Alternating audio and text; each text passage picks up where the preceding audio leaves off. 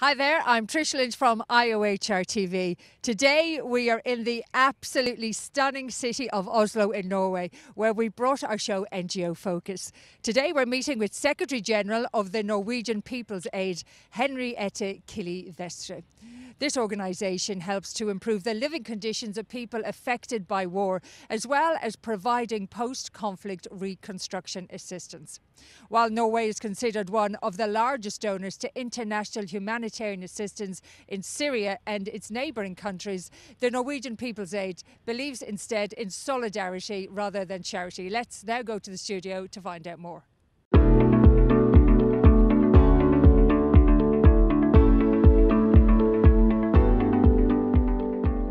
Henriette, good to have you with us on NGO Focus. Thanks for joining us today. Thank you for inviting me. It's a pleasure to be here. Tell me about Norwegian People's Aid, because I know you have four main pillars. Tell me what they are. Yes, actually, we are an organization who are founded by the Norwegian Labor Union. So we work for just distribution of power and resources. And we base all our work in either saving and protecting life and health, or just distribution. So that's the two pillars. Solidarity in action is your slogan. Tell me what that means. That means that we will never work with charity. We'll always work with solidarity. We think that every man should be able to fight their own struggles. So our job is to help people organizing so that they can promote and protect their own rights. We should never go to a country and say that we could do something, but we should go to a country and say we could do something together with you. So it's from people to people and together in between people. What would you say are the main issues that you're campaigning about in Norway at the moment? Well, in Norway, I should also say that we are a member-owned organization. So back home here in Norway, we have thousands of members who work voluntarily. We work with inclusion of refugees and we work with search and rescue. So that's the kind of the main Norwegian activity. But internationally, which also are upon the political agenda, we are working a lot about inequality.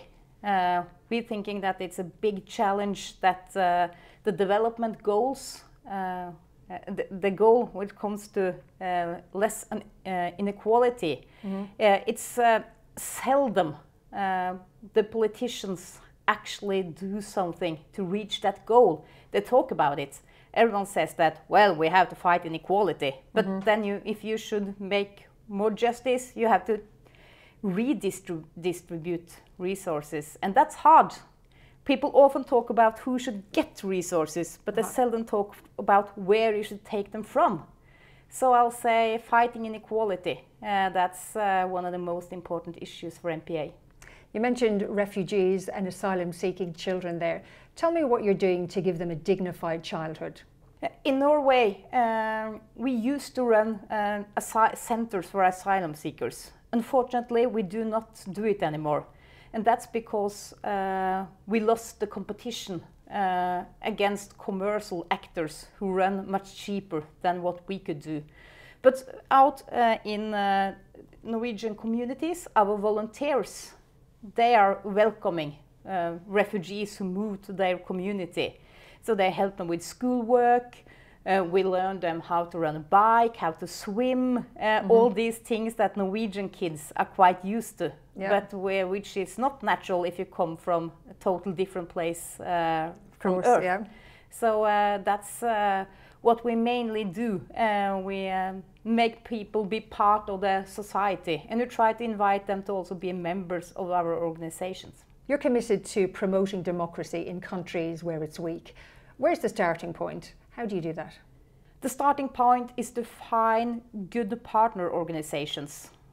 Because, as I said, we want people to organize, to promote, to protect their own rights, and we want people to organize themselves.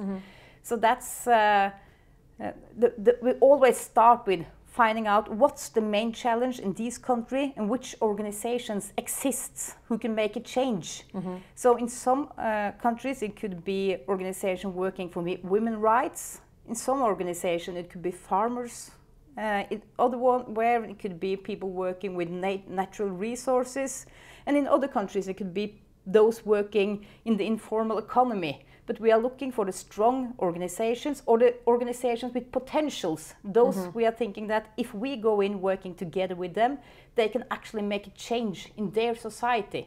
So that's where we always start doing the partner assessments, finding who is the key persons and organizations to make a change in this country. And then we are contacting them, inviting them to cooperation and finding out what do they need. In some countries, organizations are weak and need almost all kind of help. In other countries, they are quite strong and they just need us supporting them, showing solidarity. So it differs from country to country. You also provide mine clearance activities in post-conflict zones. Yes. And there are many countries now, thanks to your organisation, that are completely free of mines. But then we have recent conflicts like Syria and Iraq, which have contaminated everything all over again.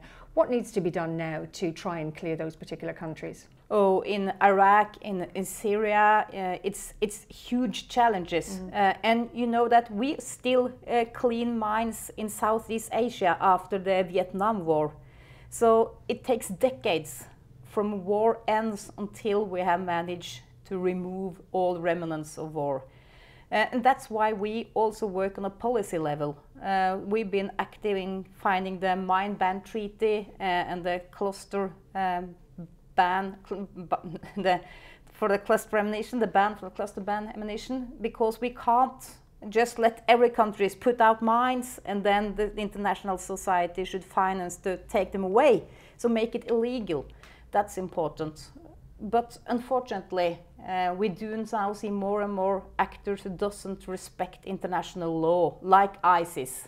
And that's why we understand that there we can't work on a policy level. You just have to do the hard work on the ground, and it will cost huge amounts of money, and it will take, even though how much resources we have, it will take many, many years to clear it up. And it's terrible, the stories we hear about how the situation is in Iraq today, how houses filled with bombs. So when people come back to the home, they put on the electricity button, then everything blows up. And they are in schools, in hospitals, it's booby traps everywhere.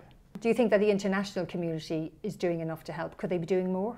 Of course, the international community could always do more.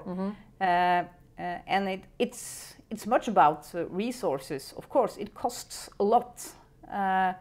But it's also important to have as strong regulations as possible and as many countries as possible condemning those who doesn't follow international law.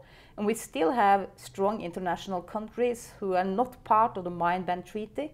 So we need more and more countries to be part of it and to be follow the regulations and put more pressure on those countries who doesn't follow. So it's a combined policy and money. Tell me about the conflict preparedness and protection program, which leads into what we've just been talking about. Tell me how that program works.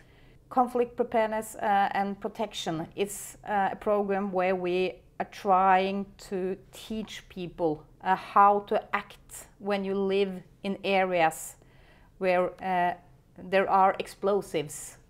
There's so many civilian lives that could be saved by very easy changing in the way they behave.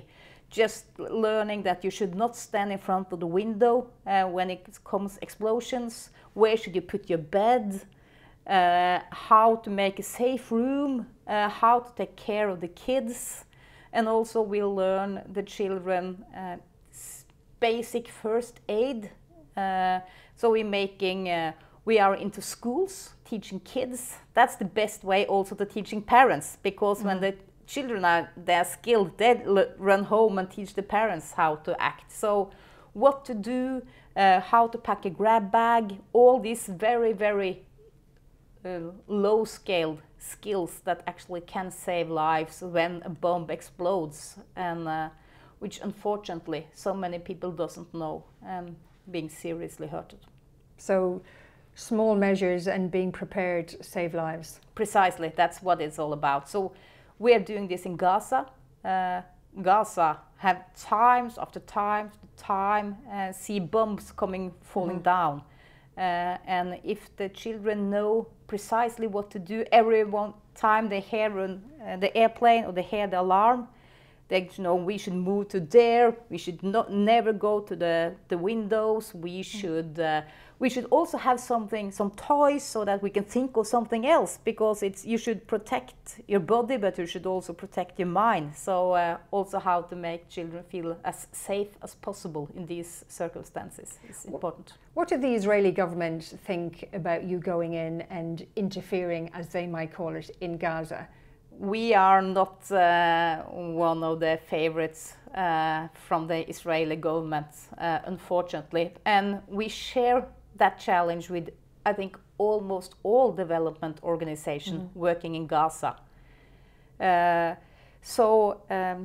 We have been there's been so many times when they are spreading rumors about our activity. They're saying that we are supporting terrorists, while what we are doing is teaching youth and women how to be active, how to work in politics. But